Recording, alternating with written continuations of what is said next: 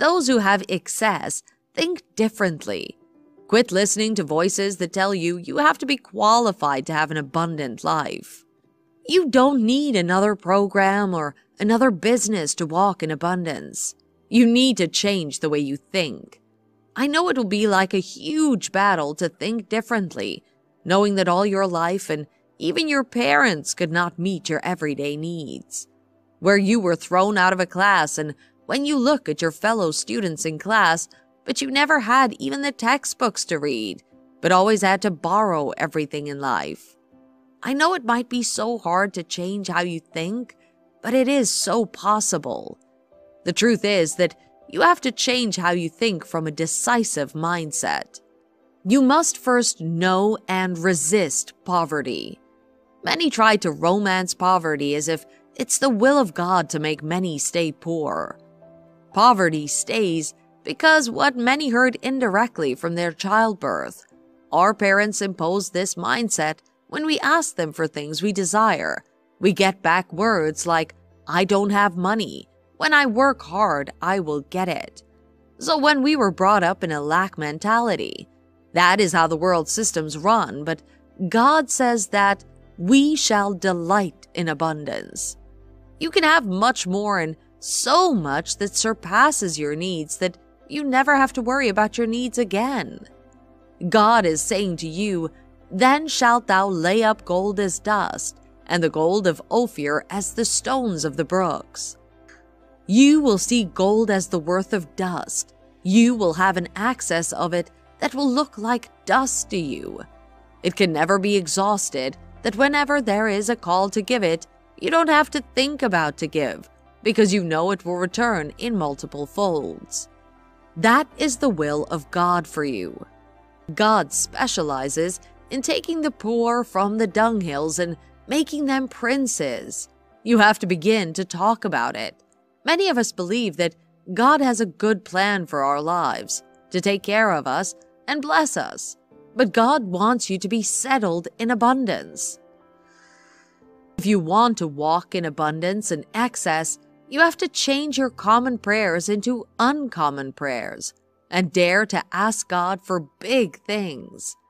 You need a big vision and dream that's bigger than what you've ever seen in the natural before. If you only pray small prayers, you're going to see small results. If you only ask God to supply your needs, it will only limit what God will do to you.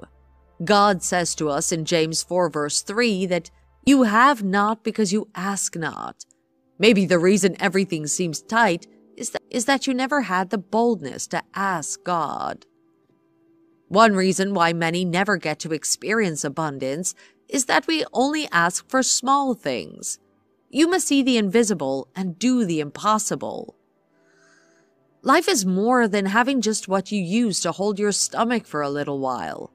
Life is about stretching out in the purpose of destiny. It is to be a blessing to nations. God's will for us is that we shall lend to nations. You cannot do that with just one house and one car as your target. The nations should be your vision.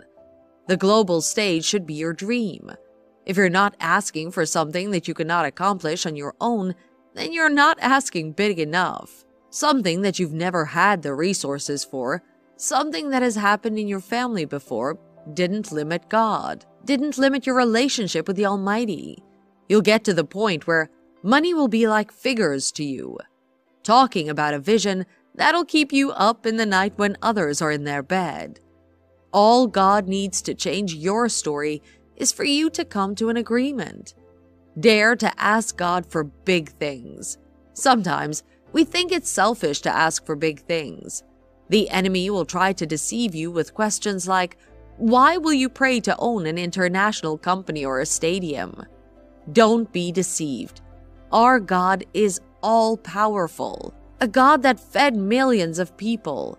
God took care of millions, that it was written that there was no feeble and every one of them grows up with their shoes and clothes. Imagine that God.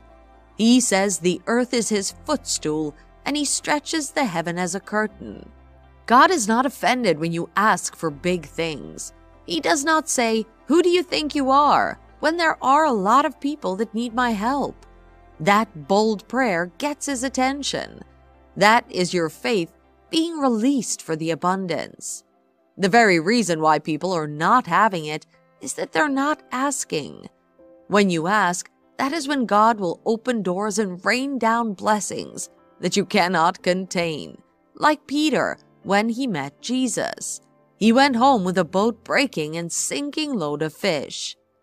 God wants you to have access so you can be a bigger blessing to others around you.